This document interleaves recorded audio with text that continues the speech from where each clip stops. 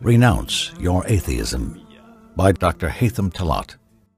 إلهي واسع الكرم ورب البيت والحرم إليك أتيت منكسرا منيبا أغبر القدم إلهي واسع الكرم ورب البيت. In the name of Allah, most gracious, most merciful. 1. What is atheism? Atheism is rejecting belief in any form of unseen divinity. The atheist denies the existence of a creator, of divine revelation, and of resurrection. 2. What is the proof that there is a creator? There are many proofs, but we will focus on 2. The first is called Proof on the Basis of Existence, Dalil al-Ijad, and the second is called Proof on the Basis of Providence, Dalil al-Inaya. 3. What is meant by proof on the basis of existence? Everything is temporarily originated. It came into existence after it was non-existent, so it must have had an originator. This means we have 10 to the 124th proofs that a creator exists. This number constitutes the overall number of molecules with their functional activities throughout the universe. By the way, this number is huge. It means 10 followed by 124 zeros. So, everything that originated and entered the sphere of existence is a proof that there is a creator. If you looked around you and pondered the universe with its incidental characteristic and its constant change, you will find that it is accidental and ever-changing rather than being perpetual or eternal.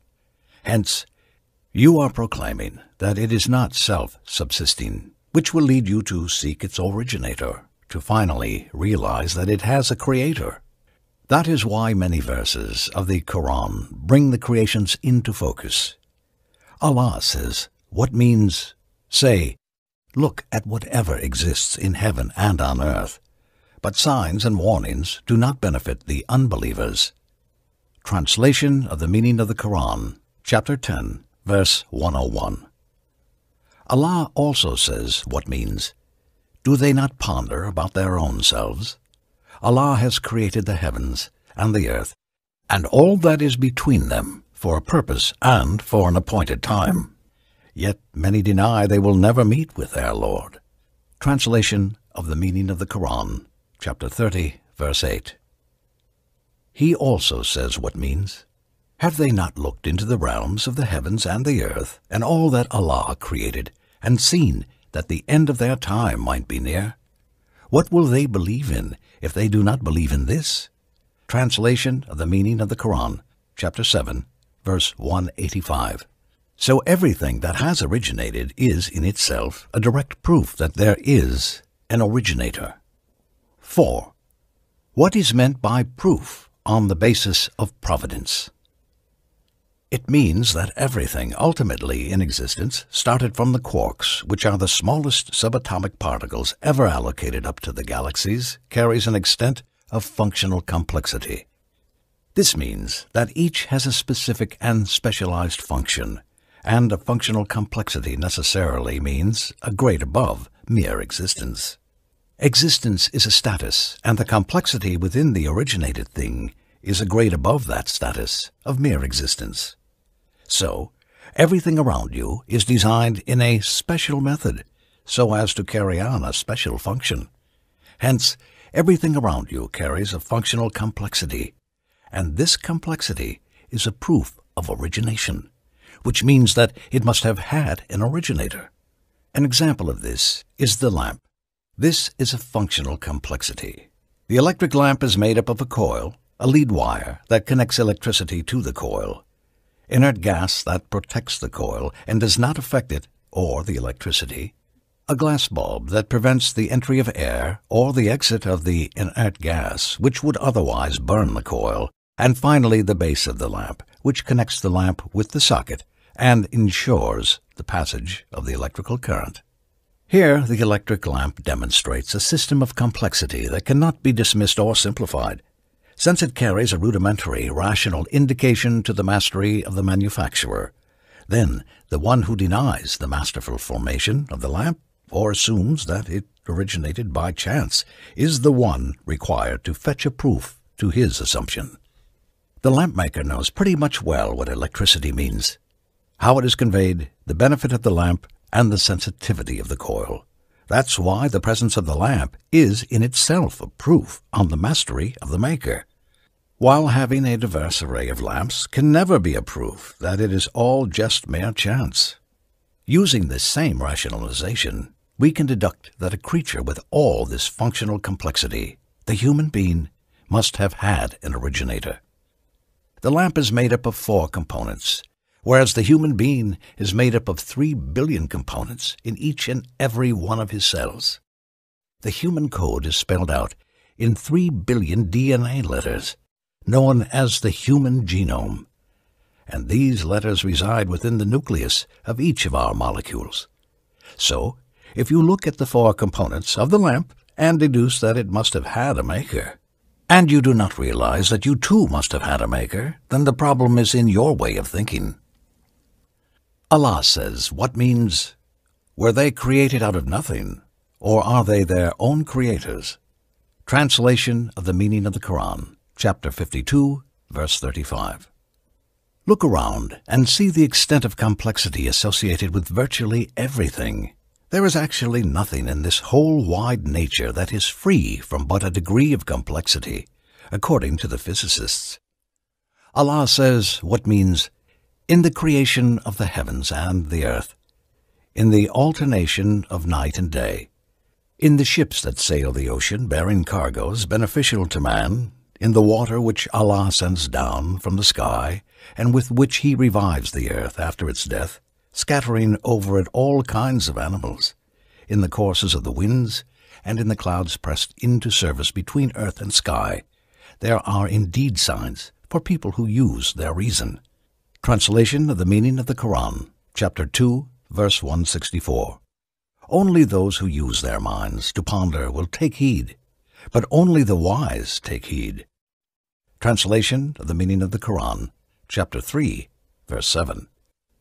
Hence existence, for example, proof on the basis of existence, and regulating creation, for example, proof on the basis of providence, are both rational evidences to the presence of an originator. 5. Why couldn't the human beings and other living organisms have all originated from other simple primates? There are 2 illogicalities here. First, there is not one single evidence proving a major evolutionary development. By evolutionary development, we mean the transition of one species into another form of species. Scientists have never been able to verify or spot a single evidence on a transition from species to another, and all of these are just mere speculations. So, how can an atheist choose to believe in a speculative evidence and deny our religion-based solid evidence? Second, according to the minimum gene set concept, no living organism, no matter how primary, can go below 200 genes. Nature magazine stated in their issue dated 6 January 2006 that we could never go below the border of 397 genes. Energy production alone requires at least 6 genes, and if one single gene is missing, the cell will not be able to provide any energy. Likewise, each and every basic function requires a minimum number of genes. Scientists have found that mycoplasma is the most accurate living organism on Earth. It has 468 genes, and each one of these genes contains complex proteins that could be within the range of 1,000 to 10,000 amino acids. Hence, if you have 3 billion specialized pieces of information, these pieces of information are embedded inside the nucleus of each of your cells to produce precise vital functions, or even 11,000 pieces of information, then you are facing a giant treasure of specialized information that has suddenly materialized. Atheists fantasize that there were beings that emerged from a count of 0 genes, but the theory of minimum gene set came to thwart this fantasy. Obviously, all living organisms have emerged so functionally complex from the very first moment. 6. What are examples to the proof of the basis of providence? There are numerous examples, and no volumes can be large enough to contain them all, even if they filled the whole planet. Each atom in the universe is actually a proof on the basis of providence, whether we realize this today or will do so tomorrow. A. Insulin, the hormone that allows our bodies to use glucose, is secreted by the pancreas in the exact same amount of sugar we consume. B. The power of our hearts in pumping blood is exactly equal to the energy needed by the muscles when exerting any effort. C. The one-way valve of our stomach prevents the influx of digested food that would otherwise harm us. D. The sphincter muscles located at the gates of our orifices, without which our clothes would have been soiled the whole time. E. The skull bones that are left unfused at birth, so the baby can easily cover the journey through the birth canal without breaking its head. Had these bones been fused, the baby would have never been able to cover this journey, except if its skull got broken. These bones stay unfused till the brain is fully developed. F. All the axes of your nerves that convey the electrical signals are covered with a dielectric layer, as we do with electrical wires, so that the electric signals do not get lost or disturb us. G. The electron revolves around the nucleus at a speed of 1,000 kilometers per second, or otherwise it would collapse inside the nucleus by the force of attraction of the positive nucleus, and the universe would have collapsed before it even began. So, this is the ideal speed for forming the atom. H. When 2 atoms of hydrogen combine, 0.7% of the hydrogen mass turns into energy. If this mass was 0.6% instead of 0.7%, the proton would have not combined with the neutrons, and the universe would have remained in the form of hydrogen, and none of the other elements would have been formed. If the mass converted to energy was 0.8% instead of 0.7%, the fusion would have been too fast, which would have led to the disappearance of hydrogen immediately from the universe, making life impossible. That's why this figure had to be between 0.6% and 0.8%. I. The electron mass constitutes 0.2% of the neutron mass, and this mass is ideal for forming the atom. J. After germination, the buds tend to go up directly to the light source, whereas the roots tend to go down because the buds are highly sensitive to light. All the information they need to function is encoded within the seed, and there are hormones that control the upper and lateral growth of the plant as well as the growth toward the roots, all of which is encoded within the seed. You eat the delicious fruit and throw the dry and tasteless pit away.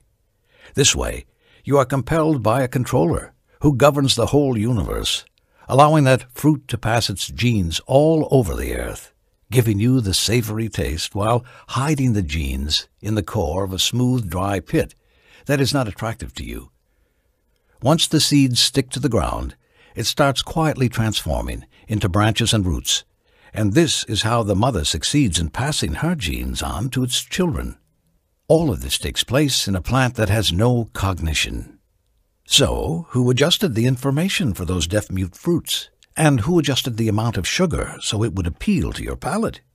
Who made the seed unappealing so you could dispense with it and throw it away? Who loaded the seed with sufficient genetic information to create a new plant with all its details and functions? K. Lately, the scientists have been discussing the total mass of the universe and how it is essential for our existence on Earth. Inertia, this blessing which is given to our bodies in the form of resistance to any change in movement, originates from the mass of the universe. Had the inertia been any less than what it is, any soft breeze of wind would have been able to move the rocks, which would not have been able to resist the least amount of effort exerted on them. In a universe like ours, we would have been bombarded by all sorts of flying bodies. If the inertia was more than what it is, we would have found a great difficulty in moving our fingers, if we even managed to move them, and controlling them would have been an improbability. This means we would have been unable to move or do any tangible effort of any kind. The first man created would have not left his spot. That's why it is particularly interesting that the inertia of any matter had to be identically what it is right now. The thing that baffled the physicists here, as we see in the book, Unity of the Universe by Dennis William Sciama, is that of this inertia, the whole of the Milky Way galaxy only contributes 1/10,000,000th, the Sun contributes 100,000,000th, and the Earth itself contributes 1,000,000,000th. This leads us to realize that this ideal inertia we live on, and which allows us to partake on all our activities, is the overall value of the whole universe. Consequently, we can particularly say that our existence depends precisely on the mass of the whole universe and its very existence. Allah says what means, "We did not create heaven and earth, and all that is between them in vain." That is the opinion of those who deny the truth. Woe betide those who deny the truth, when they are cast into the fire. Translation of the meaning of the Quran, chapter 38, verse 27. The more we ponder and look, the more we realize the marvels, the wisdom, and the intricacies of this creation. 7. Some atheists try to debunk the proof on basis of providence by bringing into focus some imperfections like illnesses and earthquakes, for instance. The presence of imperfections, if indeed we do accept this description, does not in any way deny the perfections. As a matter of fact, it only proves that perfection does exist in the universe. Had there been no perfection in the first place, the atheist would have never been able to identify the imperfection. How can someone identify an imperfection in the design if there was no design to start with? As for their description itself, what they call imperfection is actually an imperfection in their ability to grasp the wisdom beyond all things. The believer never claims that the universe is perfect and without calamities. He only claims that the essence of perfection is that nothing happens without a purpose. Atheists are like someone denying the mastery of a spaceship just because it has a big amount of fuel that could explode any time.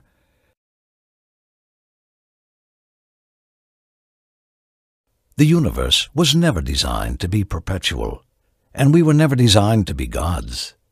As a matter of fact, we were designed to be tested with both good and evil. Allah says what means, "We test you with both good and evil circumstances as a trial. To us you shall return." Translation of the meaning of the Quran, chapter 21, verse 35. All of this takes place within the scope of a higher purpose and wisdom. 8. It is a given that Allah does not need us, so why did He create us? The very notion that need corresponds to futility is absurd. Need corresponds to wisdom, not to futility. The wealthy and famous physician might choose to treat people without needing anything from them. He treats them only for their own good, and we can never describe his action as futile. The wisdom and the higher purpose beyond it do not revolve in a vicious cycle of need and futility. A swimmer might rescue a child out of mercy, and then he leaves him and goes without wanting for any word of thanks or gratitude.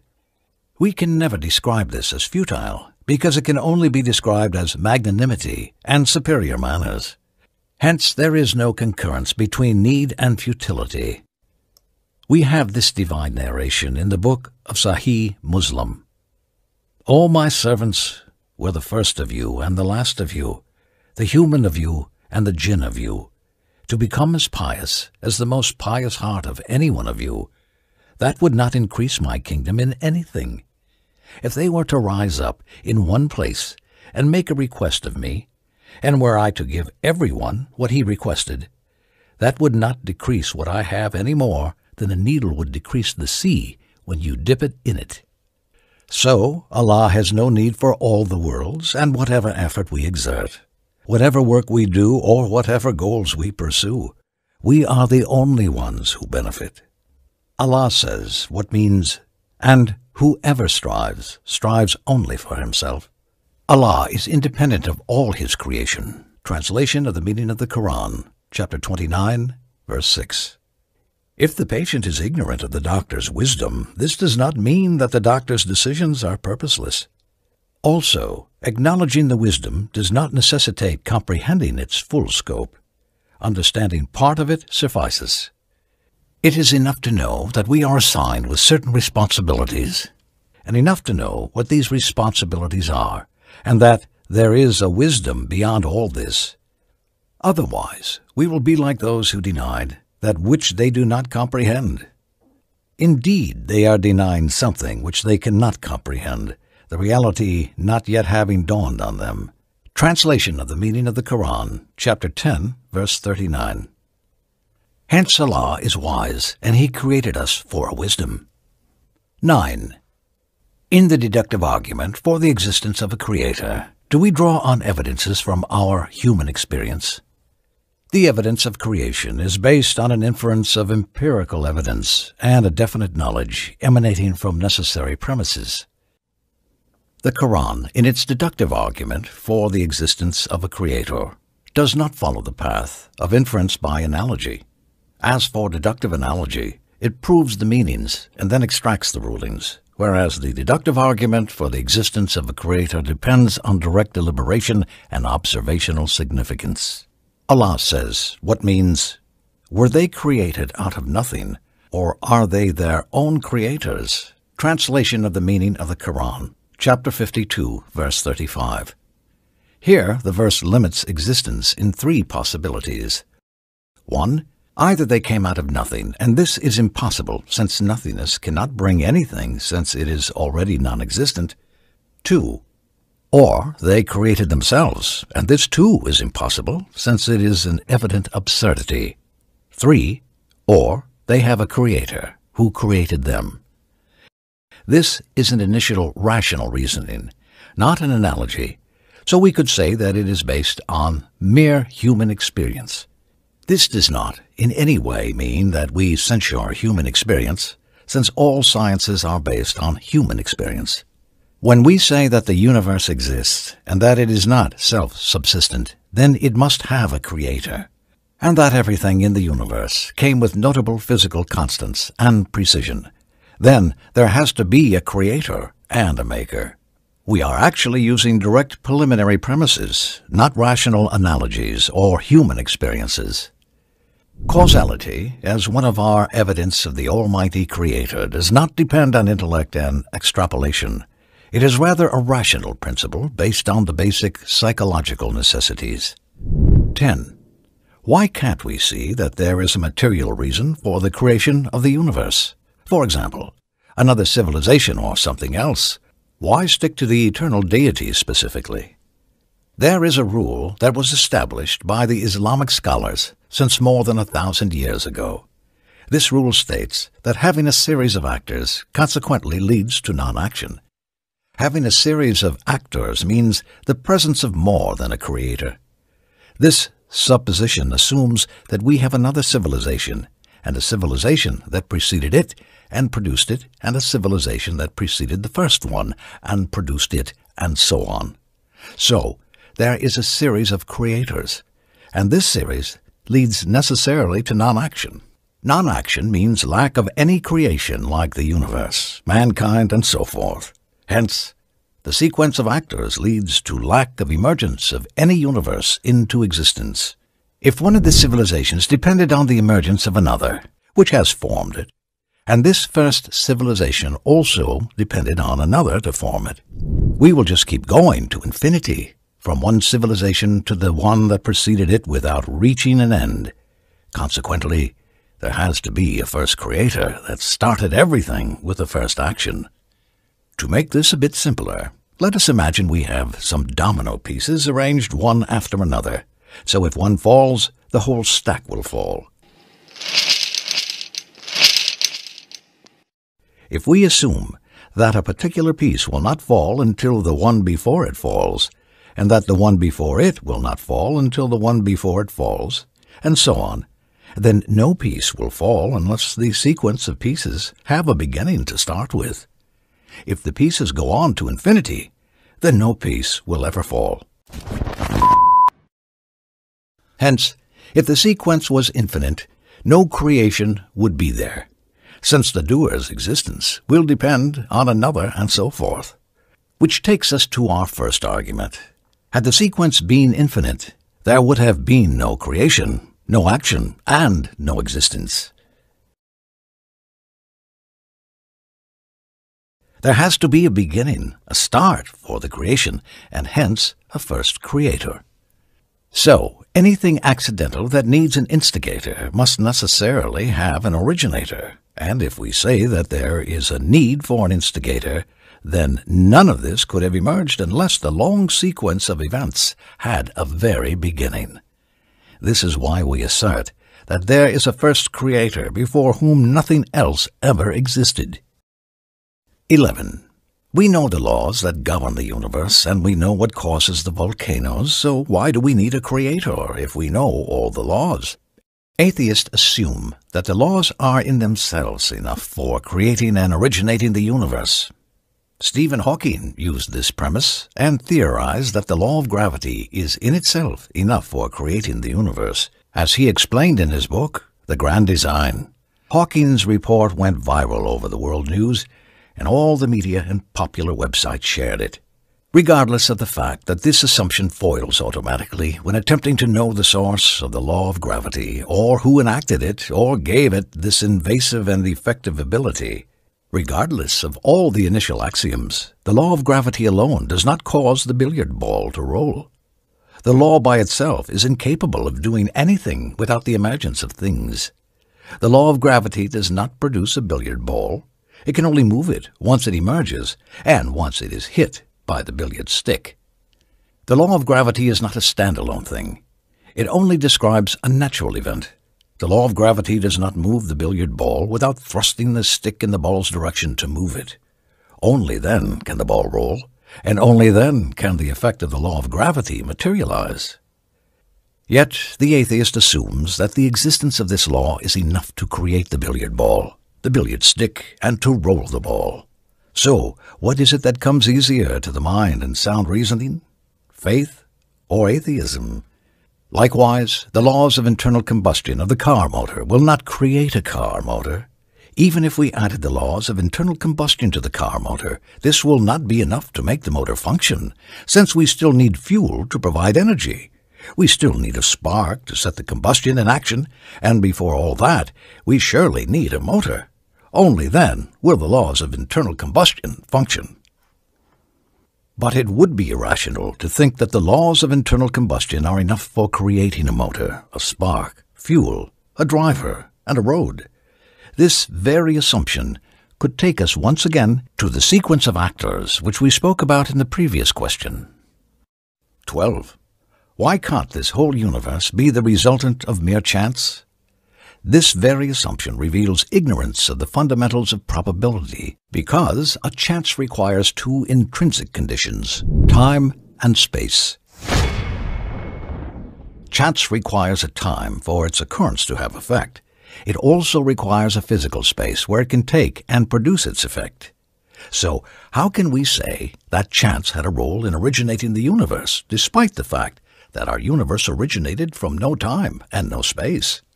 How can the effect of the chance be evident without the origination of the chance itself? How can the chance give effect before it is there and before the existence of time and space, which are both intrinsic conditions for its presence? 13. What do we say to the atheist who argues that the universe has developed? Science does not corroborate the tendency of the universe from simplicity to complexity. On the contrary, science corroborates the transition of the universe from full complexity to simplicity throughout time. This is the law known as the second law of thermodynamics, and to make it a bit simpler, let me tell